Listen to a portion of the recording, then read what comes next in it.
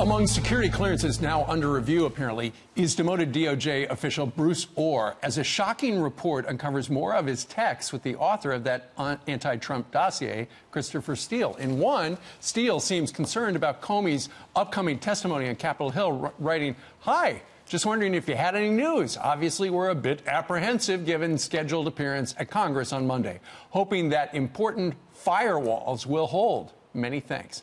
Or replied, "Sorry, no new news. I believe my earlier information is still accurate. I will let you know immediately if there is any change." Fox News legal analyst Gregg Jarrett is the author of The Russian Hoax. It's the #1 book in America for the third week running, and he joins us live right now. Good morning to you. Good to see you, Steve. Okay, so what are these important firewalls that Mr. Steele is worried might be publicized? Well, here's 60 pages of Steele's communications with Bruce Ohr at the Department of Justice, and he is frantic that he is going to get exposed. In one text message... They wanted it to be a secret. Oh, right, because here's what Chris Steele did. He created a phony document, false intelligence. He hated Trump. He's on record saying he'd do anything to stop Trump. So what he did was he created this false intelligence document, peddles it to James Comey and his Confederates and John Brennan. And he's doing a lot of it through Bruce Ohr, the guy there in the middle of the screen. And so, but he realizes that he's going to get busted.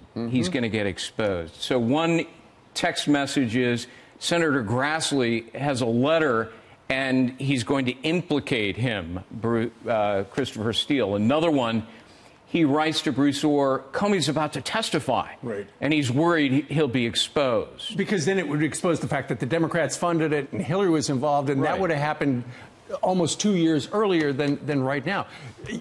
Talking about the dossier, though, and you just mentioned Mr. Brennan. Brennan got his security clearance yanked yesterday. Yeah. And one of the reasons, it sounds like the president told the Wall Street Journal that he holds him responsible for launching the whole Trump-Russia collusion narrative. Right. Chapter 6 is how John Brennan, as CIA director, was the instigator of the Russia hoax.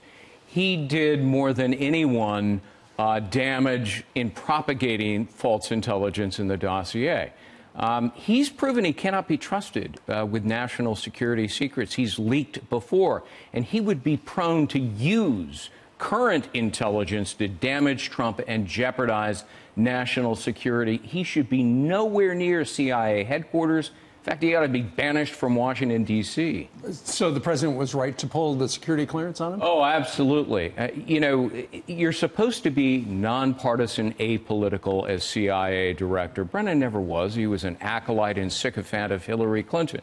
And he was using this false intelligence to damage Trump before the campaign ended, and to help Hillary Clinton because he wanted her to be president. Right, and nobody would ever know because Hillary Clinton was supposed to win, but then Donald Trump, as it turns out, won, and now we are starting to know more and more. Well, as you pointed out at the top of the hour, it was very devious maneuver by Brennan. He goes to Harry Reid on Capitol Hill, and together they come up with this plot. If you write a letter to Comey, we can leak it to the media alleging Trump-Russian collusion. Boom. And that's exactly what they did. Check it out. It is called The Russia Hoax. It's available everywhere. Greg, thank you very much. Steve, thank you. You bet.